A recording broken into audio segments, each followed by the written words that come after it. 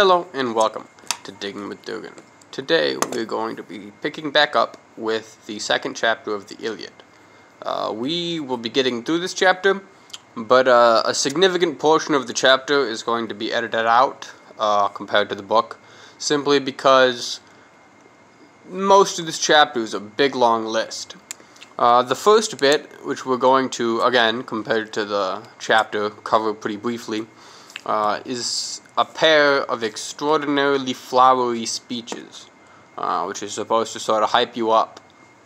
And then there's some more flowery stuff about Athena and the armies marching, which is supposed to, again, fill your desire for narrative as a prep to sort of like a super long list. Now this list is dull. I imagine when this was written, you're supposed to know who each and every one of these peoples are and who the heroes they're associated with are, and you're supposed to get images of all their deeds and whatnot. But we don't have that for most of these, so it's going to be edited a lot.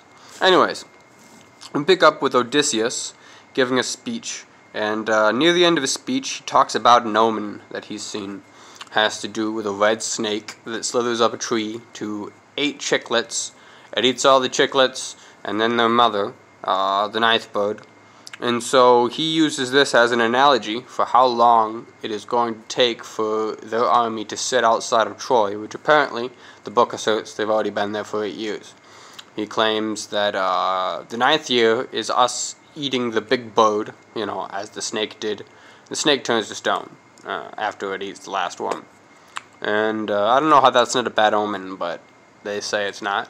And so the men are hardened by this. They appreciate the speech. They all cheer. And then he passes the torch to Agamemnon. Agamemnon, he says some words on how he appreciates Odysseus and all his hard work. And then surprisingly, he humbles himself. And he talks about how he was petty and how he shouldn't have insulted Achilles. But the men should all be prepared and hardened for this coming battle. He gives an old speech. The men are happy with it. And at his side is Athena. She, as the men are lining up, leaves his side and walks down the line of men. And as she does, the men are hardened. You know, they're brave, and they have very heavy battle lust. And so ends our flowery narrative, and it gets into this near infinite list.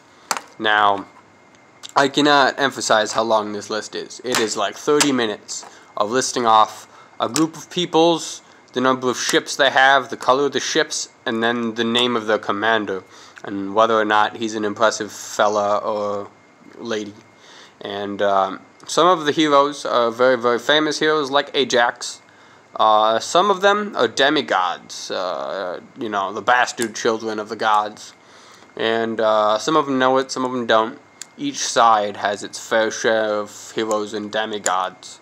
Lots of peoples a few peoples really, that we know from recorded Greek history, like the Athenians and the Spartans, and they mentioned the Thebans, but they got sacked in this, so they're kind of a hodunk town at the moment. They mention the Thracians, who are Grecofied barbarians. Sorry, barbarians is the quotes. They go over all the island peoples, the Cretans, the Rhodians, the Ionians, a bunch of peoples I've never even heard of. I've never even heard like word correlations to modern people, so a lot of these kingdoms, they get snuffed out at some point between this story and recorded history. And it's a long list. But it ends at sort of the, you know, right before the supposed clash that they're hyping us up for. And the Agamemnon is on his way to go prod the Trojans into a battle, and the narrative makes you believe that there's going to be some sort of a battle.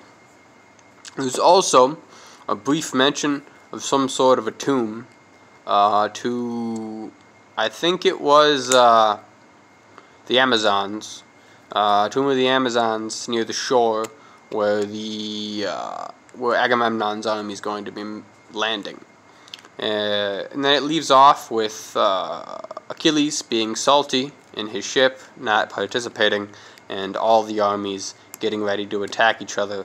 And then it sort of like flashes to Hector, and he's talking to some woman, and she tells him that that he should give each of his commanders full autonomy, which I will tell you is, at least from later history, unique, very, very unique. That gives the men the freedom to break like lines, to not have an organized formation, to just do whatever the commander wanted to.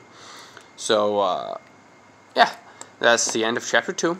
And it looks like we're hyping up for some sort of a conflict that we should see here in the near future.